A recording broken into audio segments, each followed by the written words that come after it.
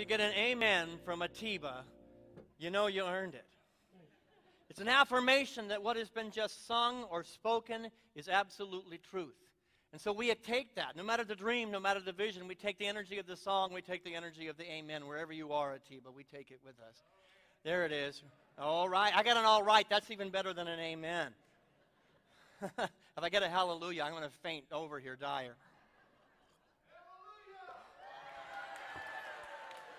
Now, I don't know if that was a hallelujah for what I was about to say or the fact that I'm going to fall over dead now. You know, I'm about to go on a sabbatical here. I'm going to talk about that. But it's saying hallelujah. Why is it taking you so long? Go for a couple of months. Oh, take a deep breath with me. And so it is. Every dream, every vision that you could ever desire exists in this now moment. All the good of your heart that you could ever want to have manifest in your life exists in this now moment. Breathe that in. Accept that for a minute. And I want to use this quote. You guys really liked my quote from Ralph Waldo Emerson last week, so I thought as a foundation of the house we're going to build today, let's start with good old Ralphie again.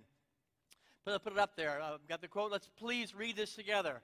What lies behind you and what lies in front pales in comparison to what lies inside you. I want you to hear clearly today that there's no place you can go where there's more of you to experience.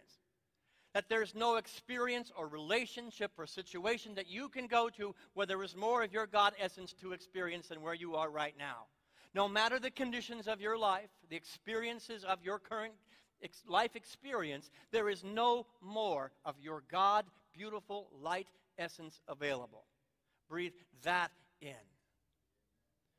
As I contemplated that quote and thought about each and every one of you in the magnificence of your very soul, a story came to mind. It was the story of the gatekeeper. And he stood at the gates of the magnificent city. He was there to answer any questions they might have about the city. And then one day, a gentleman came up and he says, I'm having to relocate. I'm thinking about your city. Tell me about the people that live here in this city. What kind of people are they? And the gatekeeper thought for a minute and says, tell me about the people, what they were like in the city you came from. Oh, they were awful. They were terrible. They were rude. They were obnoxious. They were selfish. In every possible way, I am so glad to be rid of them. And the gatekeeper scratched his chin and thought for a minute and said, you know, you're probably going to find people very much the same in this city. He said, well, I'm going somewhere else then. And he went away. 5 minutes later, another man came to the gatekeeper and he says, I'm having to relocate and I'm looking for a new place to live. Tell me, what are the people like in this city? And the gatekeeper thought for a moment again and he said, well, tell me about the people in the city you came from. Oh, I miss them already. They are so beautiful and so kind and so compassionate and so generous. And the gatekeeper scratched his chin once again and said, well, you're probably going to find people in this city very much the same way.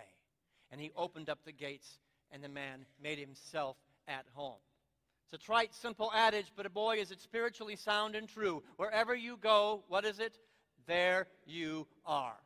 Wherever you go, there you go in your personality, in the fullness of your humanness, and in the magnificence of your divinity. Both are present at the point of view, and you cannot be separate from them. And when you go to a new landscape, a new territory, a new relationship, the lens that you are wearing, the glasses that you are wearing is going to determine exactly what kind of city it's going to be.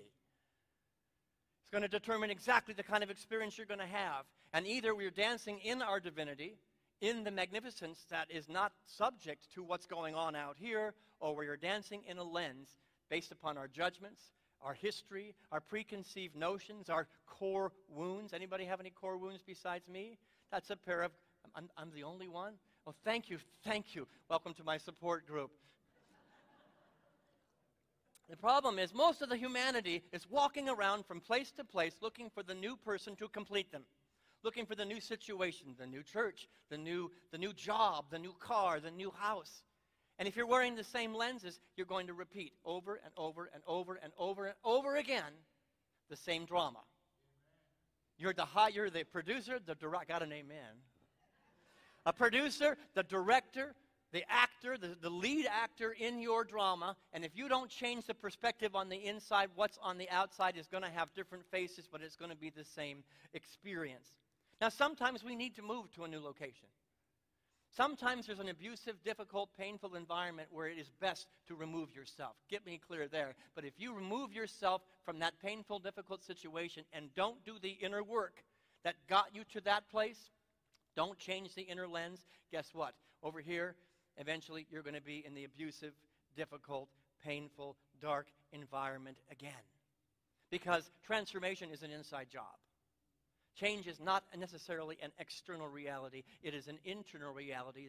Everything that's held in mind, in heart, in spirit is being responded to out here. Transcendence must come first. I transcend the circumstance. And then one of two things will always happen. The circumstance will change, or I will then be able to move to a new city with a new lens, with new eyes, with a new heart, with a new spirit. Marcel Proust, I have to pronounce it like a Frenchman, Marcel Proust. This is what he has to say very clearly, a new thought concept. Please read it with me. The real voyage of discovery consists not in seeking new landscapes, but in having new eyes. You know, have you ever noticed that there are a lot of people in the human race that are like children in the back seat on a long trip? Are we there yet? Are we there yet? When are we going to get there? How much longer? Are we there yet? And the reality is, we sometimes act like children on the spiritual path. I'm looking for enlightenment, perpetually looking for enlightenment out here. Where is the heaven on earth I hear about? Where is the heaven on earth that I've been hearing about and reading in Scripture and hearing at Unity North? The heaven on earth is here. And unless you find it here, it doesn't matter where you go, you're going to be in a place of hell. Because it's an externally motivated situation. It's an externally motivated impetus to experience heaven on earth, and we're not going to get there. Are we there yet? Looking for enlightenment here and there and everywhere. The old story of the fish that have heard about the great thing called water. Water. And they swim north, south, east, west, up and down looking for this great thing called water. And they get together in spiritual communities. And they chant, "Oh, water, oh, water." The water is right where they are. In fact, they're made up of water. It reminds me of the ancient Hindu myth. Brahman was getting ready to create all of humanity. And he was talking to the lesser gods and said, where should we plant the divinity of humanity? Where should we put that? Hide it so they won't find it. And the lesser gods said, oh, put it at the center of the earth. Put the soul at the center of the earth. And Brahman says, no, human beings they will dig, and they will dig, and they will find the divinity there. Well, what about the tallest mountain, they said? No, human beings, they will go searching everywhere for that light. They'll go to the top of the mountain. How about the bottom of the sea? They'll never think to look there. And Brahman says, human beings will go looking. They're perpetually seeking. The human ego will find it at the bottom of the sea. And then Brahman had an idea. Let's plant the divinity within them. They will never, ever think to look there. But if you get to the rock bottom of every single spiritual path that's ever dotted the landscape of humanity, the divinity is within. Not just Hinduism, Christianity at its core. Mystical paths say, look within. The answers you seek are within, not on the mountain.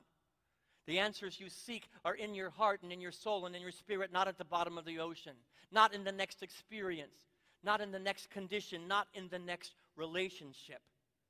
I'm getting ready to go on a sabbatical. Many of you have heard that and you're aware of that. Honestly speaking, I've gotten to some edges and some gates in my own life. And if I practice what I preach, a Sabbath is needed. Sabbatical, that's the root word, is Sabbath. And if I go, I'm going to be seeing some wonderful, beautiful places. I'm going to be going to Glacier National Park, going to see Yellowstone, maybe go up to Canada and the beautiful mountains and rivers of Canada, going to see friends in Washington.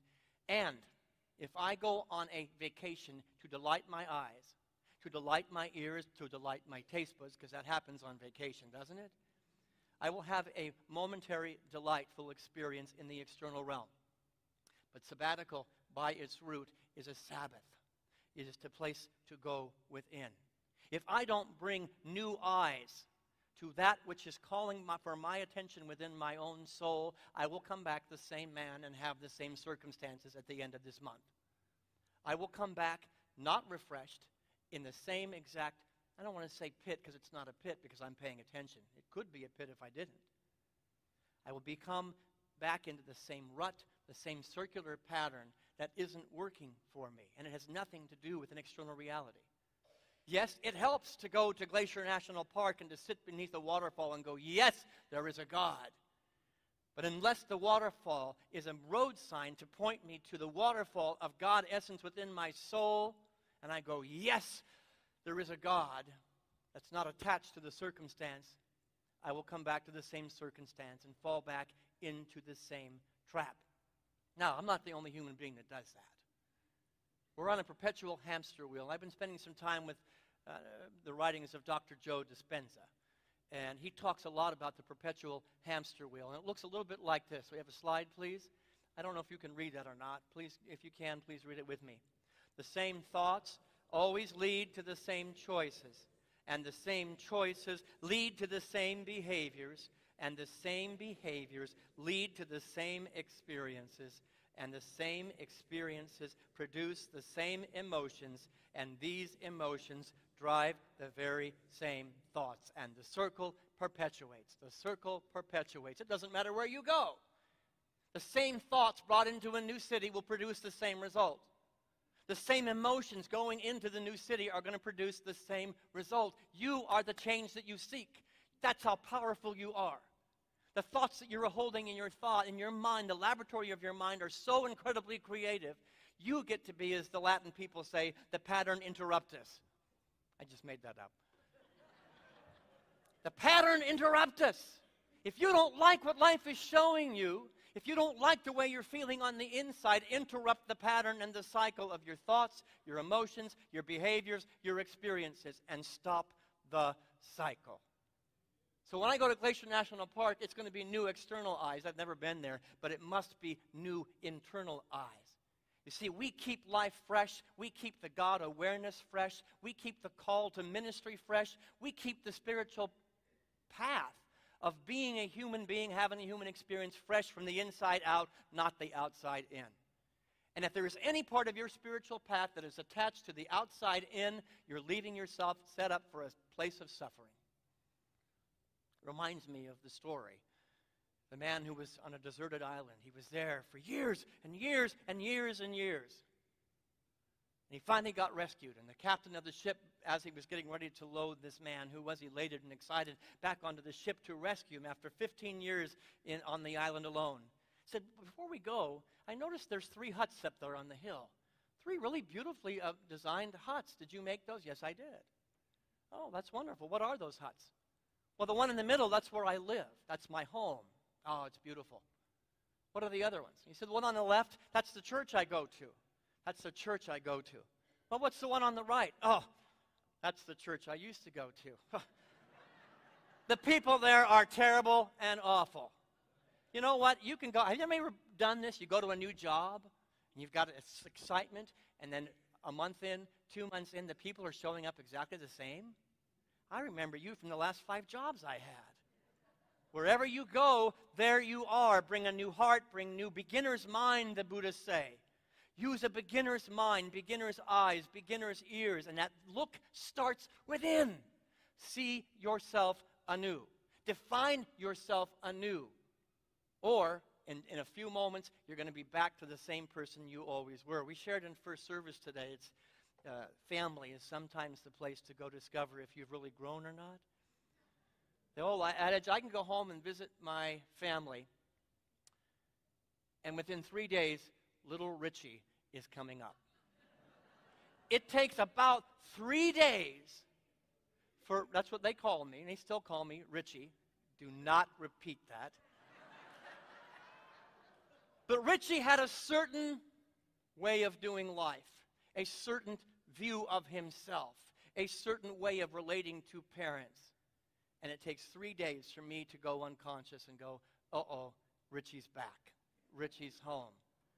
I have to mentally prepare to have new eyes when I go meet my parents, who are fantastic, beautiful, wonderful people. And not that I don't fall. It has nothing to do with them. They're actually the same environment that I grew up in. If I don't change the environment of how I am coming into the situation, Richie comes. I'm no longer that person. Sometimes I'm Dick. I'm going to pay for that one. You know, there's a song, a John Mayer song, that I really love. It's on my phone. I love to listen to it, and I finally listened to the lyrics. There's a whole generation of people singing, waiting, waiting on the world to change. We keep waiting, waiting on the world to change. Wow. Why don't you be the change? I don't want to listen to that song on my phone anymore. It's talking about how life has been so terrible, how a whole generation is just waiting for things to change. If you're waiting in the world to change, you're going to perpetually get to your grave in a place of suffering, waiting for somebody else, waiting for the perpetual Messiah, the great Messiah to come and rescue me from my thinking. The Messiah to come and to rescue me from the hamster wheel of my emotions and my experiences. The Messiah has come, and you're it. We've met the, Pogo said, we've met the enemy. It is us. You don't like what life's showing you. Take charge of your life, grab the reins, and make a difference by having new eyes. First, by standing in front of the mirror and going, Richie doesn't live here anymore. Richie doesn't live here anymore. Neither does Dick. It's Richard the Lion-Hearted.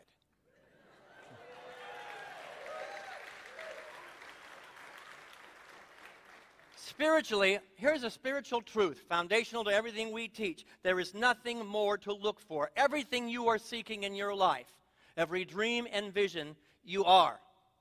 And was implanted in you the minute you showed up on the planet here at Earth. It was implanted in you. You have to go within to find it. The answers are not out here. The answers are within. We are the peace that we seek. We are the love that we seek. We are the relationship that we seek. We need to develop the inner eyes that transcend the human experience, and then transformation can happen. Here's what Joe Dispenza has to say. Let's, next quote, please. There we go. Let's read this together. Can you accept the notion that once you change your internal state, you don't need the external world to provide you with a reason to feel joy, gratitude, appreciation, or any other elevated emotion? First service, I talked about a quote I shared from Friedrich Nietzsche, who said, and those that saw the dance called those who were dancing crazy because they could not hear the music. You don't need permission to be joyful. And is it possible on your path, your human experience, to be in the place of bliss and peace when the world's falling apart? I got one amen. Is it possible to be in the place of utter joy, of gratitude and appreciation, even if it feels like hell out here? Yes, you've now grabbed the reins. You've now grabbed control of your thinking, your feeling, your spirit, and your experience. Is it possible in the midst of loss, in the midst of a diagnosis, in the midst of a broken relationship, in the midst of any human experience, to be the veritable presence of God and be so grounded and centered in who you are that nothing can affect that inner calm and that inner place? Yes, it is absolutely possible, because we live in a quantum reality, a quantum interconnected reality. And that quantum reality cares a heck of a lot less about what you desire and a heck of a lot more about who you are. The radiating center of who you are, this quantum world, is responding to you, to who you are being. And so we quit asking the question, where is the next destination? Why is this happening? And we get to the place of the most profound question, who am I? I am the veritable presence of God, and nothing can shake that inmost calm. Nothing can shake the experience of oneness with this SOB in front of me. No. Nothing can shake, no matter what is in front of me. That was not for you, Francisco. I'm sorry. Nothing can shake me from knowing the truth of my divine essence, but I must have the eyes to stand before the altar of God in its disguises, its thousands of disguises, and behold the face of the Christ, of the Buddha, of the Atman. And the most difficult place to do that, and this is your homework for the week, is to stand in the mirror and look at yourself differently. Let go of the lenses of your past, your past hurts, your wounds, your core belief systems. Everything before that moment does not and will not define you. And don't worry about what's going to happen tomorrow. Stand in front of the mirror and go, it is good. Take the Sabbath. It is good, and it is very good. And then watch the monkey mind that goes, oh yeah, but there's those extra pounds that you need to get rid of. You know, go ahead. I think that most people, who was it that said this? Carlton Pearson said, we're all afraid to go into the bathroom. We put a towel around ourselves. We put clothes on because we're afraid to look at our magnificence. I want you to stand naked in front of the mirror and then transcend what it looks like physically and to stand emotionally, spiritually, mentally naked and go, here I am, in my richiness, in my Richard the Lionheartedness, in my dickness. It's all a part of who I am. And if I don't like what I see, let me change the inside world first before it changes on the outside. Ava's over here. She's just taking notes over here going, don't ever say that in ministry. How many people are looking for the new relationship to complete them? And I tell you, here in Cobb County, I have people that go from church to church to church to church looking for the answers. And they will never, ever find the answers outside themselves. Where you sit today, the answers lie within you, because we keep life, God, and ourselves fresh from the inside out, not the outside in. Now, here's a very profound quote from a very deep thinker. Let's put the next quote up there, please. I think his name is Richard the Lionhearted. I don't know if you can read it, but this is a truth, a spiritual truth that I hope you get today. Together, wherever you are, wherever you go, whomever you're with, you are the one you are experiencing. You are the one that you are experiencing. So the judgment thrown out is a judgment of self. The love thrown out is a love of self. That's a wheel I want to play on. The kindness thrown out is the kindness received. The condemnation thrown out is the condemnation received. Everything outside of you is illusory. Everything outside of you is transitory and is of no consequence unless you have a clear concept of you in relationship to it. The difficult person, the difficult situation, the magnificent situation, it's all about who you are in relationship to this. Don't give the power away. Return home. So here's your homework. When you get out of here today and you sit in that car, I want you, how many remember the first time you got behind the wheel of a car as a teenager? Freedom! Freedom and excitement and power. Now we get in the car and it's like, I want you to put the beginner's eyes on and go, I have a car. I'm blessed.